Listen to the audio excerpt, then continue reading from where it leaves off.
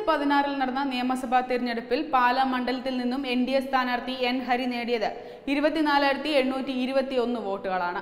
ഉപതെരഞ്ഞെടുപ്പിൽ വീണ്ടും സ്ഥാനാർത്ഥിയായി എത്തിയ ഹരിക്ക് ഇപ്പോൾ ലഭിച്ചത് 18,044 വോട്ടും. വോട്ട് മറിച്ച കള്ളൻ കപ്പലിൽ തന്നെയെന്നാണ് രാഷ്ട്രീയ വിമർശകർ ചൂണ്ടിക്കാണിക്കുന്നത്.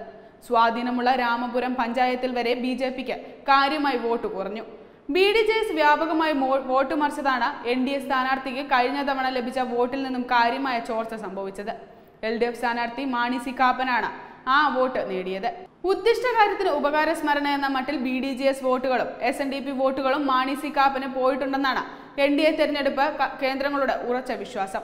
ജീവിതത്തിൽ ഇന്നേ വരെ പ്രവചനങ്ങളൊന്നും ഫലിച്ചിട്ടില്ലാത്ത വെള്ളാപ്പള്ളി നടേശൻ മാണി സി കാപ്പൻ ജയിക്കുമെന്ന് പറഞ്ഞപ്പോൾ തന്നെ അപകടം മണത്തതാണ്. വെള്ളാപ്പള്ളിയുടെ ഫലപ്രവചനം സത്യമാകുന്നുവെന്ന ചരിത്രം കുറിച്ച തെരഞ്ഞെടുപ്പ് കൂടിയായിരുന്നു പാലാ ഉപതെരഞ്ഞെടുപ്പ്. തുഷാർ വെള്ളാപ്പള്ളി മണ്ഡലത്തിൽ എൻഡിഎ സ്ഥാനാർത്ഥിക്ക് വേണ്ടി പ്രചാരണം നടത്തിയെങ്കിലും സ്വന്തം വോട്ട് പോലും മാണി സി കാപ്പന് മറിച്ചായിരുന്നു പിന്നീടുള്ള പ്രവർത്തനം. ഇപ്പോൾ സമൂഹ മാധ്യമങ്ങൾ വൈറലാകുന്നത് വെള്ളാപ്പള്ളിയുടെയും മകന്റെയും യൂദാസ് മോഡൽ പ്രവർത്തനങ്ങളാണ്. മാധ്യമപ്രവർത്തകൻ അഭിലാഷ് ജി നായരുടെ ഫേസ്ബുക്ക് കുറിപ്പാണ് ഇപ്പോൾ സമൂഹ മാധ്യമങ്ങളിൽ വൈറൽ. എന്തെങ്കിലും രാഷ്ട്രീയ അന്തസ് ബാക്കിയുണ്ടെങ്കിൽ അരനിമിഷം വൈകാതെ BDJS NDA വിടണമെന്നാണ് Abhilash G Nair തന്റെ കുറിപ്പിലൂടെ ആവശ്യപ്പെടുന്നത്.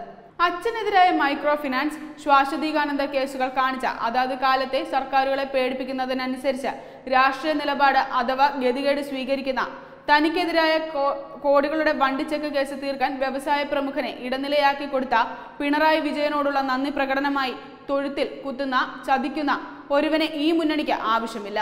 ബിജെപിയും എൻഡിഎയും നിങ്ങൾക്ക് മുമ്പും ഇവിടെ ഉണ്ടായിരുന്നു, ഇന്നുമുണ്ടെന്നും അഭിലാഷ് ജി നായർ തന്റെ ഫേസ്ബുക്ക് കുറിപ്പിലൂടെ എടുത്തു പറയുന്നു.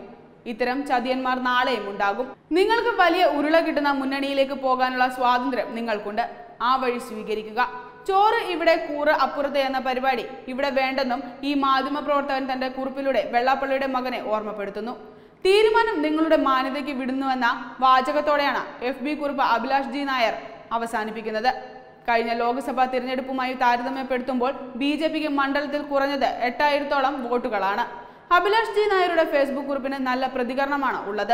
തന്തയ്ക്ക് പിറക്കായികയുമായി നടക്കുന്നവന്മാരെ ചുമക്കാവുന്നതിൽ അധികം ചുമന്നു. ഇനി കാര്യങ്ങൾ തീരുമാനിക്കണമെന്നാണ് അഭിലാഷ് ജി നായരുടെ ഫേസ്ബുക്ക് കുറിപ്പിന് താഴെ ഒരാൾ കമന്റ് ഇട്ടിരിക്കുന്നത്.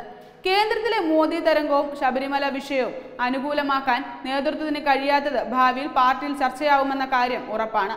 വോട്ടെടുപ്പ് കഴിഞ്ഞ ഉടൻ നിയോജക മണ്ഡലം പ്രസിഡന്റ് ബിനു പുളിക്കക്കണ്ടത്തിനെ എൻഡിഎ പുറത്താക്കിയിരുന്നു.